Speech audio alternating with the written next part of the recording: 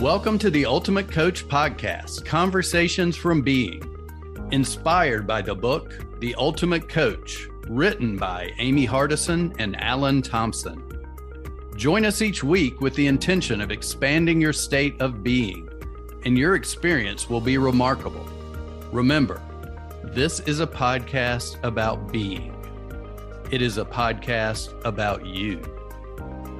To explore more deeply, visit theultimatecoachbook.com. Now, enjoy today's conversation from Being. Welcome to another episode of the Ultimate Coach Podcast.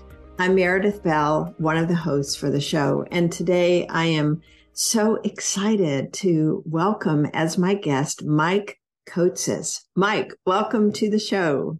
Thank you, Meredith. Thank you for having me here today. You know, Mike, there are so many things that we'll be talking about that I know our listeners will benefit from. And I want to encourage them to get out a notepad or something to write on, because I just know from our earlier conversations, there's so much for you to share that will be so beneficial to people who are focused on who they are being in the world. And so I'd like to start with just having you tell us, how did you come to learn about Steve Hardison, and you've coached with him? How did all that happen?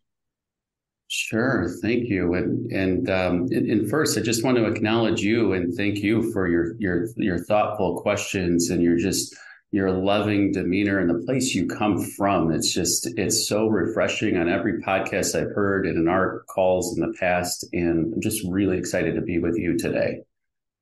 And how I came to know of Steve Hardison, it originally came through Steve Chandler and Steve Chandler's book writings. All the books that he writes about, some epiphany or some aha that he had for his home life that he took to his coach. And I was forever intrigued. I think the book that stuck out to me the most was Right Now, that Mastering the Present Moment and being in that present moment. And I just remember when I read that book, I don't even remember the story, but there was a feeling that I knew one day I wanted to be with Steve. And I looked at his website and I said, no way, that's impossible. And just kind of put it on the shelf for a while until that day finally came. And when I did, I worked with Steve Chandler for a number of years, and he was phenomenal and helped me to see things that I didn't see. And ultimately, being with Steve Hardison was just a true blessing. It was just a true blessing that it could be in the loving presence of somebody that's really done the work and is really shining his light brightly to help others see their own. Mm-hmm. And I know that you've read and studied the Book of Being, The Ultimate Coach. In fact, you've shared it with your family as well. I would love for you to talk about what were some of the key takeaways for you from that book, and what impact did they have in your decisions about who you wanted to be? Yeah, thank you for that. I did. I read the book last year 5 times. And as I went through the book, it was also while I was working with Steve. And I will tell you, I had so many insights from the book itself and seeing something new about me. Some of the, one of the most significant ones was early on with my relationship with Jill, my wife. And I would refer to her as my wife, Jill, in the past. And now she's my girlfriend. That was one of the biggest insights, is creating the daily creation of our relationship, and seeing the way Steve and Amy create each other was an example to me, from the standpoint is that we have 4 children. Life gets busy and there's a lot of things that happen. Fortunately, we had a lot of really good, healthy habits for our relationship, of communication and dreaming together and making time for each other. But the biggest opportunity that I saw from Steve's example and through the book of Being was the daily creation of my relationship with Jill. And it happened very quickly as I started intentionally bringing that to my consciousness every day, so much that we ended up remaking her wedding ring. I think the first time that I read it, that we came through, and we realized that she had a wedding ring. We've been married 16 years, and she had an allergic reaction several years ago to the white gold on her wedding ring, and so she wasn't wearing it for the last 4 or 5 years because it would cause her finger to swell up. And we just, she would wear it sometimes, but then it would cause it to swell up, and then we didn't do anything about it. And something in that story of the creation of our relationship and honoring our lives together under God just really got highlighted, and we went and remade her wedding ring into platinum. And that was a symbol of renewal and rejuvenation in our relationship in a whole new way. That was the biggest thing that really sticks out to me at the beginning of reading the Book of Being. Mm-hmm. I'd love for you to talk a little bit about when you say girlfriend versus wife. What is that distinction for you? Why does that make a difference in using one term versus the other?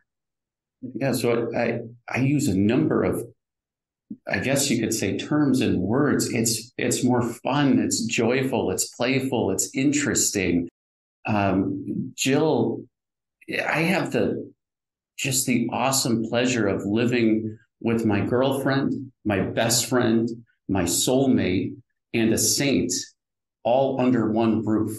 I do. And there's not 1 ounce of joking with that. There is the woman I live with and spend my life with is so incredible. And I have so much deep respect and admiration that she pours into our children in such a powerful way as we are leading whole soul school for our children. And more on that later. But the other piece too is that she cares for all of our nutrition, making food from scratch. She pours her heart and soul into each of us. And when I watch her and I see her and I really see her and what she's doing and where she's coming from as she's doing that, I just have such a deep, profound appreciation for her. And all the while she's doing this, she's caring for our dog, Teddy, who's been paralyzed last November, and she has to excrete his bladder every day. She has to feed him. She stretches him and exercises him. And this is while helping to pursue all of our kids' individual passions and helping them to light up the things that interest and most excite them while connecting them with friends and other people and really creating our time together. Our prayer life is every day, and that we connect together in that way that has been recreated through the standpoint of being that playful, joyful spirit. When I say girlfriend, when I say soulmate, when I say best friend, and oh, by the way, she's doing all of this while taking the University of Santa Monica. She's completing her second year of that program, not for any other purpose than just being more true to herself as a wife, mother, daughter, sister, and friend. And that inspires me beyond belief. I hear that love coming through loud and clear. And I was sitting here thinking how lucky your children are to witness parents who love and honor each other in such a powerful way. So thank you for being such a great role model for your kids. And speaking of your kids, you brought 3 of your 4 children to have individual sessions with Steve Hardison. I don't think anyone's ever done that before. And so I'd love for you to share with our listeners what caused you to decide to do that, and what did you see as being the impact of them each having that day with him? Yeah, thank you for that insight. And I was reflecting on where that came from, and that actually came through one of the times I read the Book of Being. There were a couple of things that stuck out to me when I read the book, and I just kind of put them in the back of my mind. I'm like, like one of them was when Steve saw his father. I think he was about 5 or 6 years old, and he was looking out over at the mountains. And he said, "Dad, can I go out? Let's go out to the mountains." And he said, "Yeah," something to the effect of, "Yes, and I'll take you there." And then he never saw his dad again, as a broken promise. Then later in the book, there's a vignette by Gary Mahler about how he went with his son and daughter. And I'm like, huh. And then there was a third that stuck out to me when Steve talked about his time at Rodell, when he took his daughter, Lindsay, to Delaware because he had a work trip over her birthday. So he took her with him on her birthday to go celebrate and be with her at that point. I'm like, well, why can't I do that? Even better yet, how can I do that instead of creating why I can't? And that's where the idea kind of surfaced for me. And I thought, wouldn't it be cool if I took them and they got to see what I'm experiencing for themselves? And it wasn't just like, hey, I get to take them with me for a coaching session and show up. I had to create that with Steve and then go back and create that with each one of my children, that they had to do the work. They had to do the work. We read the book of being together. They had to memorize their documents and know them inside and out and really embody those. And, a clear intention or purpose of why they wanted to do that. And so it wasn't something I was going to make them do, but I offered those things up to them. And I said, hey, then we'll do a one-on-one trip, just me and you for the weekend. Of course, we're going to go for the session with Steve, and then we get to spend some time together and just go and play and explore. And so that's where the idea was birthed. And towards the end of my agreement with Steve is where I had each of them come on separate trips with me. And we didn't know how long it was going to take. They had their own session with Steve. I talked maybe 5% of the time, and it was all Steve and them, and the way he poured into them and the way they lit up and shared from their heart what they wanted and where they were was just incredibly beautiful. It was a really beautiful experience. And I think it would be interesting to share how old your 3 children were at the time of those visits. Sure. My son, Zachary, was 12. My daughter, Eleni, was 10. Actually, she was 10 when we went on the trip. And my younger son, Samuel, was 6 at the time.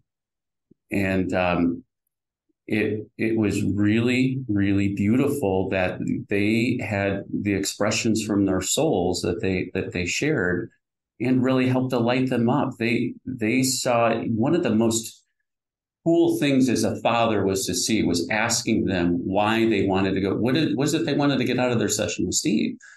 And both my older son and daughter, 12-year-old and 10-year-old, individually and separately told me that they wanted to have a better relationship with each other, that they wanted to have a better, more loving relationship with each other. That's what they shared with me. I can sure say that those weren't thoughts that were going through my mind at that age. Like that was really incredible. That's what was on their heart. Mm-hmm. And that's what they got to see. They got to see how they can create that more intentionally going forward. And they got to see that everybody has a different point of view.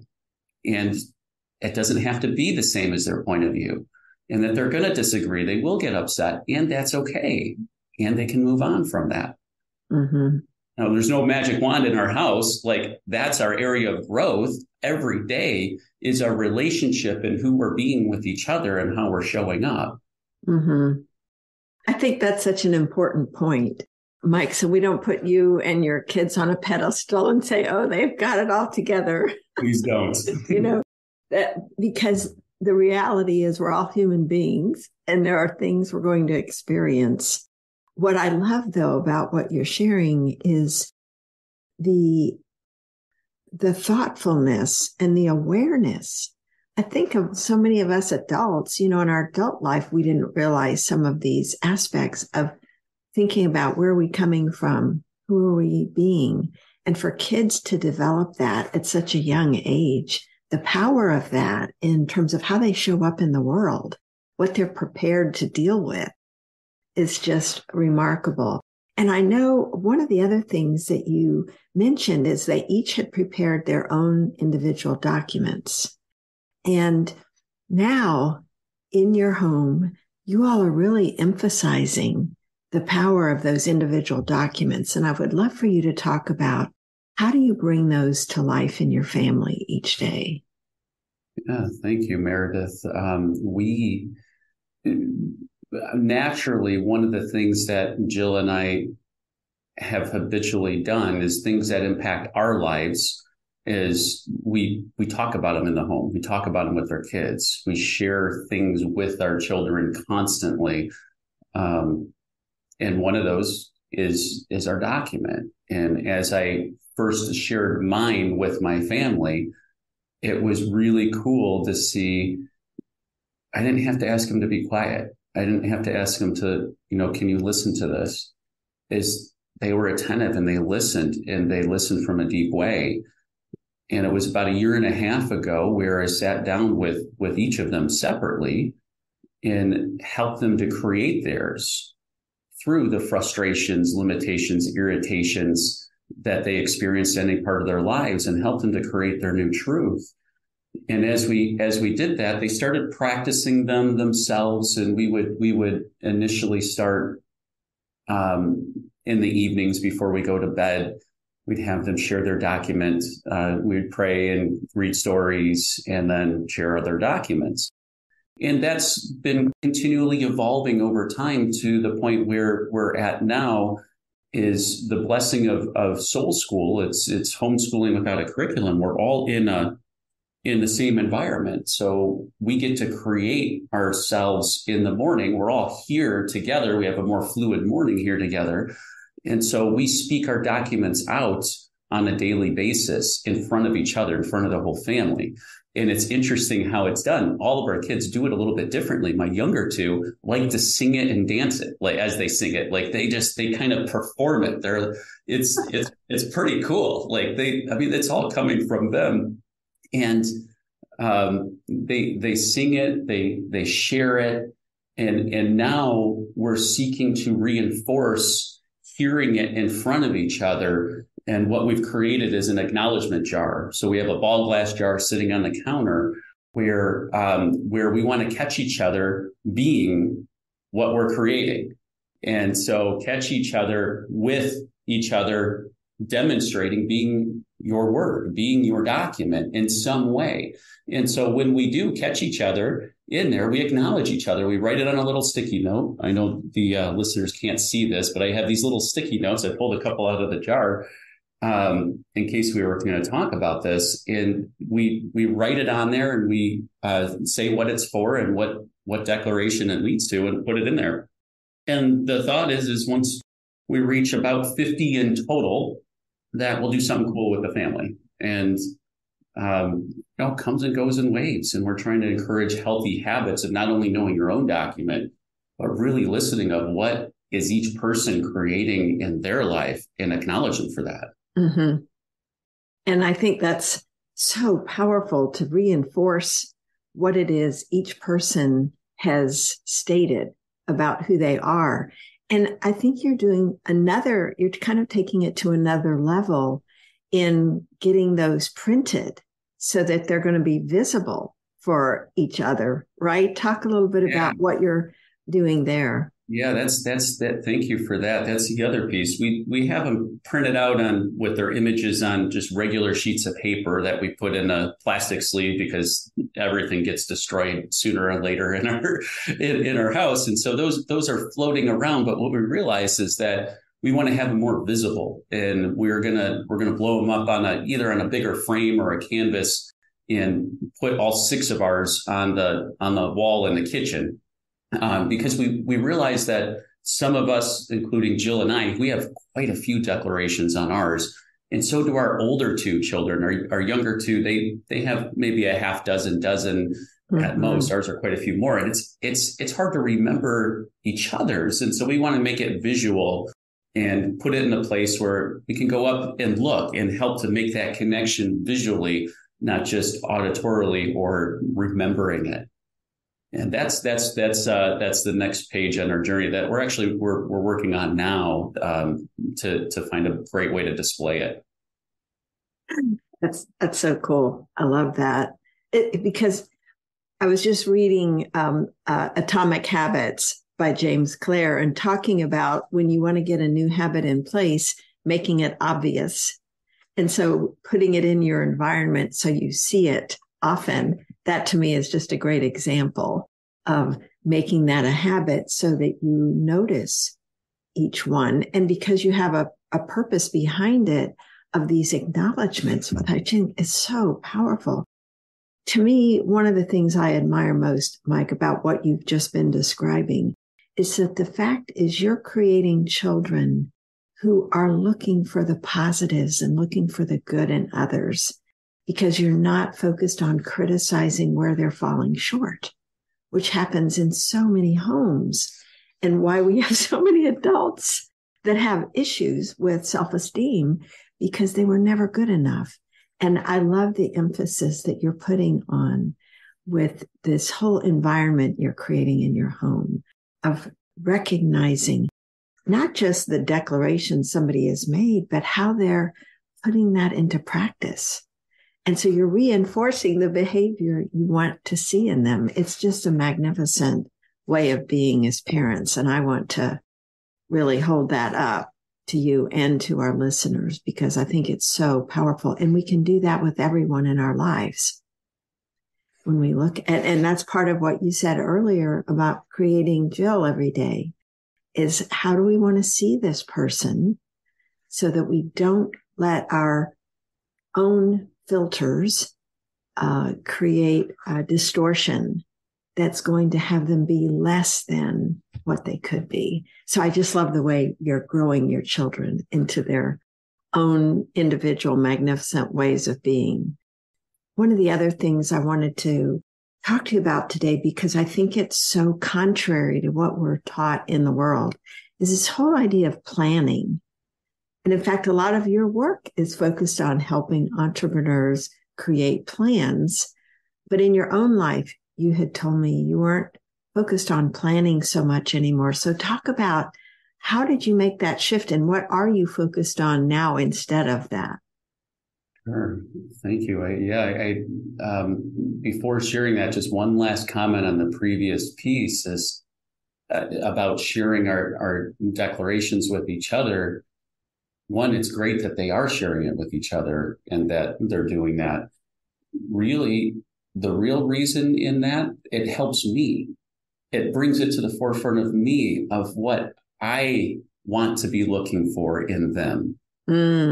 Because by default, when somebody's rolling on the floor and we're trying to get out of the house and get in the car, the natural response is irritation. I'm frustrated. We've got to go. And the more that I lean into and see their words that are created, it's helping me more than anything to start looking for that in a new way. And so it's first, it starts with me. And then I hope that ripples throughout them. So I'm not doing it for them to start fixing something first. I'm doing it for me first and Jill first, for us to intentionally create that and then see how that flows from there. My hope is that they would, they see the best in that and light up. I can't control them, nor do I want to. And I hope that they see that and feel that energy and naturally take that would be. A great point. Thank you for adding that. Sure. And back to your question about planning, a little bit of context first on planning is, so I'm an engineer by education. I had ran my family's business for 7 years. And then became a coach for entrepreneurial leadership teams using a methodology called EOS, the Entrepreneurial Operating System. And in that, I would coach leadership teams of entrepreneurial companies, which I still do today. I've done that for 11 years. And I help them define a vision and plan and help them build team health, to help them just be in a healthy way of being with each other. I wouldn't have used those words years ago. in that way. So there's a lot of planning, a lot of goal setting, a lot of intention, a lot of clarity of moving. What is the path forward? And then how do we get there? And I got very good at that and really helped a lot of people and still continue to. So much of the fact that I love the tools so much, I started using them in our home life. Like I was telling you before, we like to integrate things into our home life. And so Jill and I used similar principles that I was using in the business world in our family life of defining our vision, defining our plan, defining our communication rhythm, and how do we communicate and build a healthy relationship with us. So that, like in a business, you have a leadership team and the team, everybody else follows that leadership team for better or worse. Same thing in a family. You have a leadership team of the parents or the adults in the house. The kids follow you for better or worse. They see how you act and behave and what you say and whether those are in alignment. You don't have to tell them, they know. And so as we were doing that in our lives, we got really good at defining our goals and setting goals and going out and get them or not get them. And we would go out and get really good at getting clear and moving forward. And so much that other couples came to us and asked us how we were doing this. And we built a program called the Purposeful Family Manager for 4 years and helped entrepreneurial couples, people with the entrepreneurial spirit, to bring a set of healthy disciplines and behaviors to their home life. And I never realized how much energy and effort that I was expending in that part of my life. I was getting really good at integrating work life, home life, and creating a really good blend and discipline of time off and everything else over time. But I never realized how much energy that was taking from me until my coach at the time a few years ago was Michael Neal. And he asked me a question when I shared with him what we were doing in our own life. I shared with him my personal plan, my business plan, all this, like, check this out. Can you help me with all this stuff? And there was nothing broken or wrong, but I just showed him what I've gotten. And he just looked at me and he said, why are you doing this? And I didn't have any words. I said, I'm stuttering like I am right now. Like, this is what it is. I just said, I don't know. I don't know. And another piece of background that's important is I'm a man of faith. I always know that inside of me, and I'm pointing to my head right now, I know intellectually that happiness comes from inside of me, and I'm already happy. It's already there. What I didn't realize is that through the way I was relating to goal setting and the way I was relating to setting a plan, that I was unconsciously putting my happiness out in front of me, somewhere into the future. Mm-hmm. What I mean by that is that, for example, when my bank balance reached a certain amount, like when I have a certain amount in the bank, then we can go buy something for the house. We can then go on a vacation that we've wanted to go on. When I get another client or two, then we could have more time off. And so there was some kind of like future relief or future breath of air that I would have when XYZ was done, or delegated, or what have you. And I didn't realize that the way I was relating to goal setting at the time was making it everything about the goal. I was making it everything about the plan. And I was putting my happiness on whether unintentionally, whether I achieved it or not, was either going to make me more happy or less happy, is what the action or behavior that I was demonstrating. And when I realized that, all in that moment of clarity for myself, Jill and I were on vacation like that following week, and I had a conversation with her, just realizing that epiphany and just saying, why are we doing this? We're creating a lot of stuff for us to do. Like, why are we doing this? We have some really good, healthy behaviors. So we stopped the intentional planning in our personal and family life. And we said that realizing that if I truly believe, dropping from my head to my heart, that happiness is really inside of me, then I've got everything I need in the present moment. And the present moment will give more to what's being created in a more miraculous, divine way than what my brain could intellectually plan and analyze and figure out. And so for me, leaning into the miraculous present moment became our new way of living. Mm. And it was very freeing. It was very, very freeing from the standpoint is that there was all of a sudden a newfound like inspiration and energy.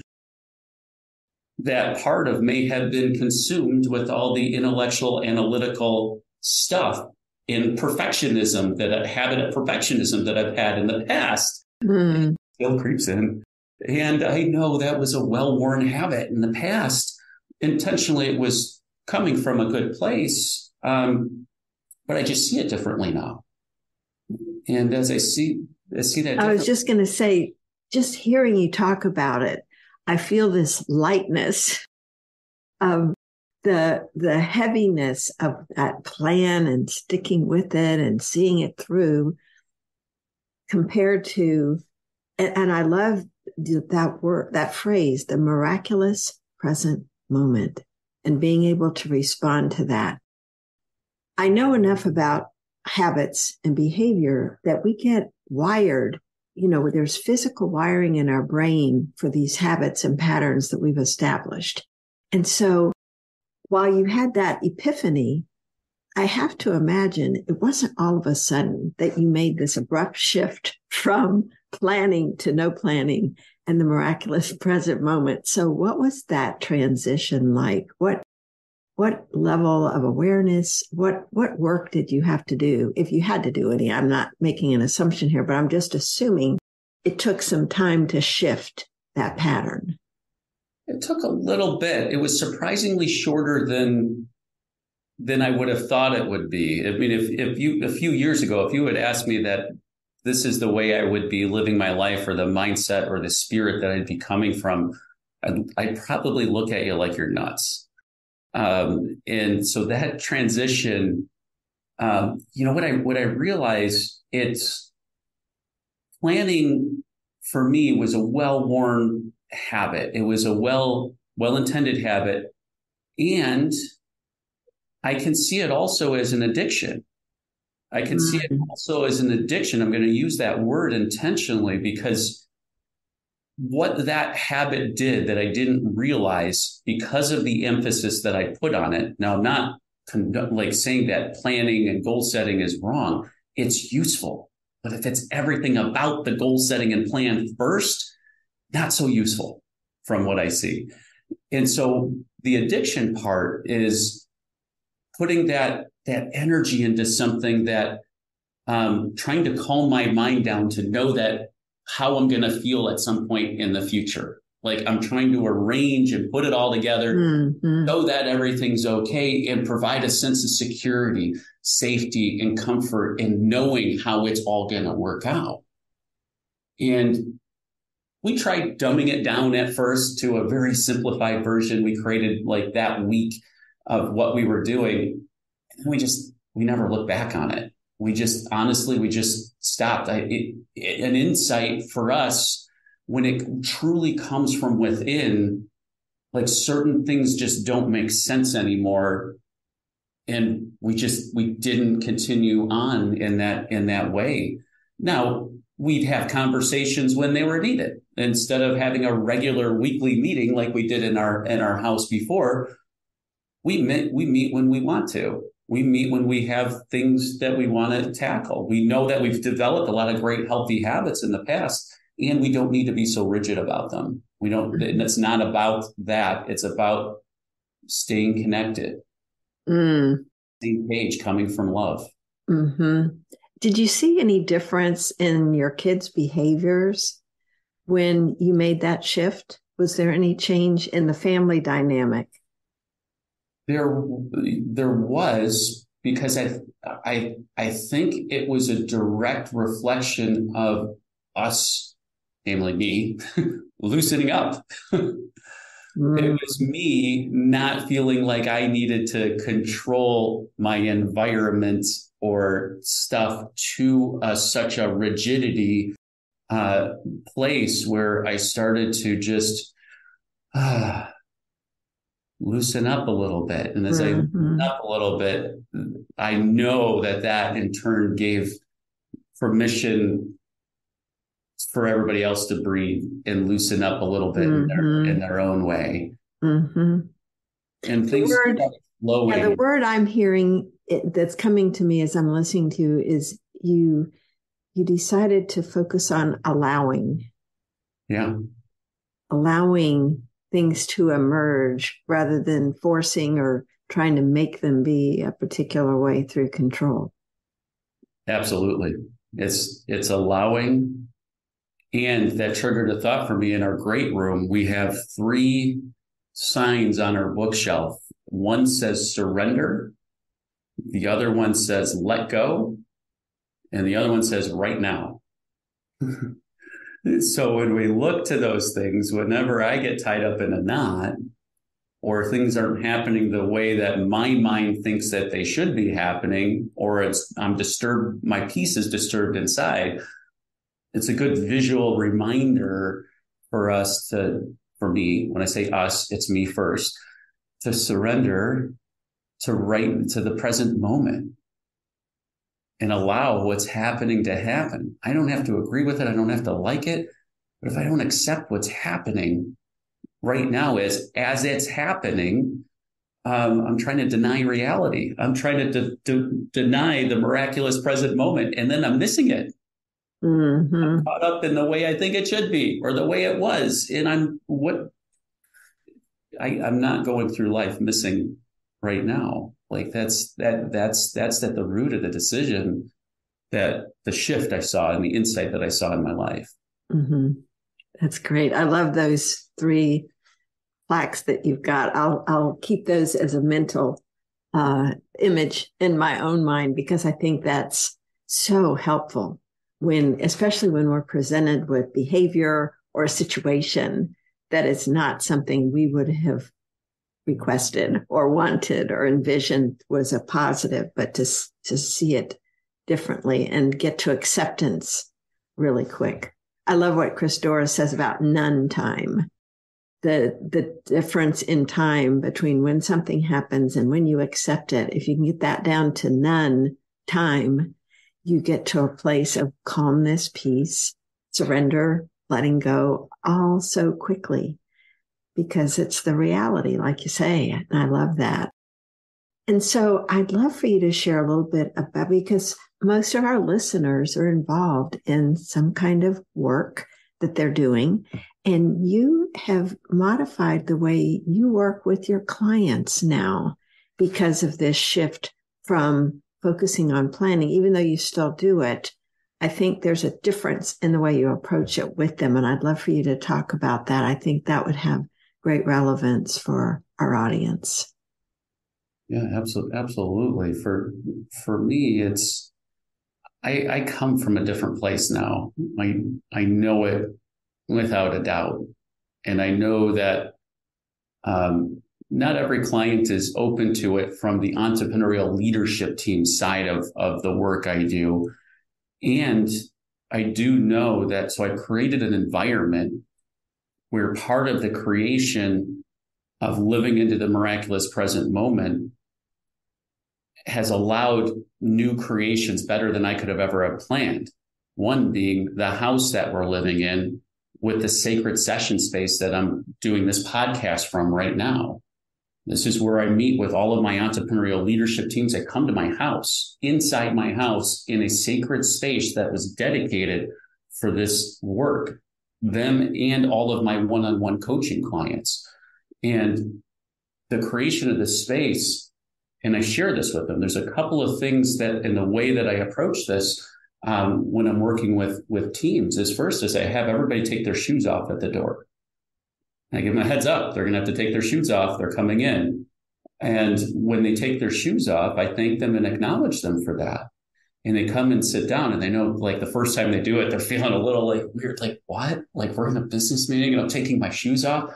And I say, thank you. Thank you for doing that. This is a sign of vulnerability, willing to let your guard down, take your armor off. Taking your shoes off is symbolism of doing that. And then I see just a breath, a lightness just kind of come over them in that way. And it allows for a more comfortable conversation on some things that are otherwise rather tenuous. The other thing that I now come from and share is that I share with them why I created what we created here. We have this sacred space with a great view in nature on a lake, a little bit out of the city area. And what I share with them is that this room, this place, is created to be a blessing, number one. It's to bless our Lord, to bless our family, to bless each client and every person that enters this place. And it's layered with unconditional love, unlimited possibility, in the fertile ground where miracles get created in every single session. And as you can imagine, it's not so surprising for some one-on-one clients to hear that. For some business leadership teams, hearing that for the first time, I had one gentleman in a session, it's like, you're talking about miracles? Like, you might want to not talk about miracles. And he was a very rigid planner engineer. And he loosened up so much in that day. It was unreal. He started seeing the gray between the black and the white. And his team was joking with him and having fun with him. And he's never experienced that in his life in that way. And there wasn't any one thing that did it. It's a combination of the place of allowance that I know that I'm coming from. I know I don't have the answers. I don't need to have all the answers. And I know that when we create that in a way together, that miracles will surface between everybody in the room. And it's all about the relationships and how we're coming together in the room. That's the biggest thing that we do. And when we create goals and plans and strategies from that place, from a fertile ground, not a rock hard foundation, like we have some fertile soil then that we can then grow with intention what we want, instead of trying to plant a seed on a rock and let it wash away the second they get back in the middle of their crazy day-to-day. They actually come back the next quarter completely different people. And it's incredible. That's amazing. And you weave into that, I would guess, this whole idea of who you're being. Because I think it's such an important part of you, where you're coming from, who you're being. Do you have a process that you use with them, either individually or in a group, to help them realize that without you, quote, lecturing them about it or trying to describe it to them? How do you help them see it? I don't have a structure, system, or formal process. What I see is I look for opportunities. I look for opportunities. There's always conflict, irritation, annoyances, or disturbances between each other, between something going on with their employees, between something going on with their spouse or their kids. Like, these things surface. We create a safe, sacred environment for these, we call them issues, to surface. It's just an issue. And I use those as opportunities. And again, I'm pointing to my head and to my heart to help integrate your head and your heart in this place. A lot of times people are here for their passion or for their zest or for wanting something, and they're stuck in their head. They're stuck with something not working right. And usually what I see is there's a blockage between the two. There isn't this continuous flow and harmony and partnership between the head and the heart. And as we slow down and start exploring that, I'll get curious. I'll just get very curious and start asking questions and helping them to see what it is that what's causing their stuckness. I don't lecture. I don't teach unless there's something that would serve from that place. Because I find, even through my experience of tying in home life with Jill at the University of Santa Monica, USM, is all an experiential led program. There's core principles, but the way that they learn the principles and the way that I learned the principles from attending their Loyalty for Your Soul workshop was it's all experiential. It's like you bring up something that's going on in your life, and then they help to facilitate you through deeper inquiry. And then once you see it for yourself, all of a sudden you can't unsee it. And you shift faster and more indefinitely than if somebody else said, go do this or go do that. And that's the best example or way that I can describe what, if I had a process, that's what the process would look like. It's form and formless at the same time. That makes perfect sense to me. Just thinking about being fully present right now and discovering what's happening in this particular moment. And what to me is underlying everything you're talking about is how can I serve this person in the most powerful way? Mike, this has been such a remarkable conversation. Is there anything else that has kind of come into your mind as we've been talking that you would like to share before we wrap up?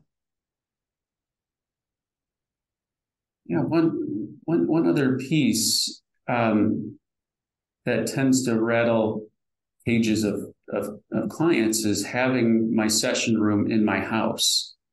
And I mean, my family's here. We're homeschooling.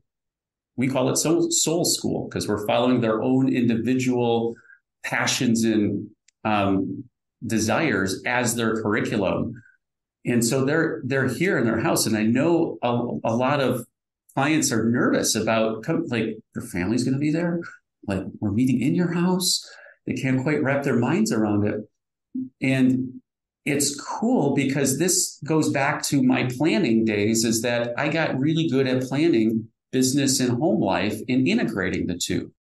And what I realized is that I saw the oneness in everything and everyone, my deep connection to God, who is in nature, who is in every human being, who's in business and in home life, because it's not separate, it's all one. And so when I realized I was separating business and home life by creating a barrier, I would then go around and integrate the two and spend a bunch of energy separating it and then integrating it without realizing it. And the more that I realized that everything is one, just slowly dissolving those barriers that I had artificially put in my mind, everything starts to flow and integrate so much better. And that is a core reason for why I'm doing this in my house, because it was a growth edge for me and an area for me to learn to dissolve. And as I do that, we're just living our life, and everything that's in it is all part of it, flowing from wherever we're at on our travels around the world, here in other areas. Like, we're doing our life, living our life, creating our way of family for us, and serving wherever we go in the way that we can. And that for me was a big insight, and continues to be as I start to see the oneness in everything and everyone always. That's a beautiful place to wrap up. Thank you for sharing that. And I think that's such an important takeaway for all of us, that it is all one. And to not make those distinctions and have to expend energy keeping them separate. I love your word dissolve. I think that's great.